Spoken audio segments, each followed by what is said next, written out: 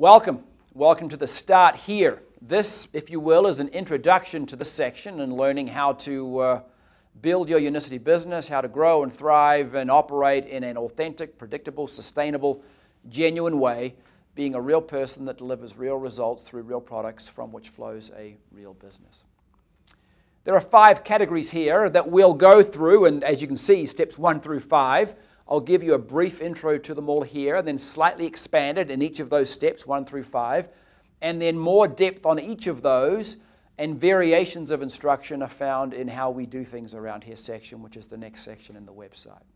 But first, there are 5 basic steps, 5, not 10, 5 basic steps to what we do. Everything you do should fall into one of these 5, and they operate in some sort of sequence, and then they sort of circle back around, and as you see, they'll make a lot of sense. And just to help with mnemonics and memory work, they all start with I. In fact, they all start with in, because they're designed to help you get in, stay in, be in, not just actually after filling in a form or pushing enter, but emotionally and systemically and in a way that gets you into Unicity and therefore Unicity into you. Number 1 is inspire. It's about goals and vision. What are they and what are you doing? Inspiration should be, here's another in word, intrinsic. This is something that drives you when those days aren't quite as good. It's something that pushes you through those darker days. Number 2 is invite. This breaks into 2 categories. One is to make the list. As you'll learn, it's a list of who knows me. And then number 2, using that list to extend invitations and using the 5 C's to frame those invitations in a way that maximizes their receptiveness and your opportunity there. Number 3, inform. After the invitation is extended, conversation and questions begin. That's when the real informing takes place, where you answer questions and guide people in the direction that they want to go based on their directions, and where you think it should go based on your listening to them and taking it from there. Number 4, involve. After people are informed, they want to get involved. They want to join with you. They want to do something. So what does that look like?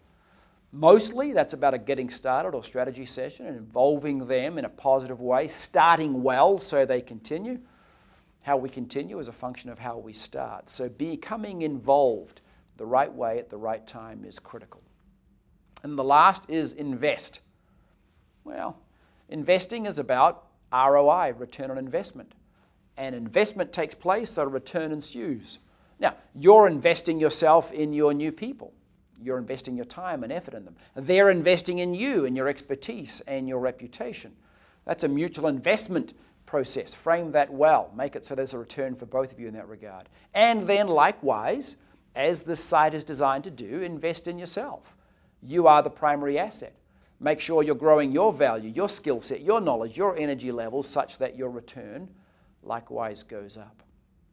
So inspire, invite, inform, involve, and invest.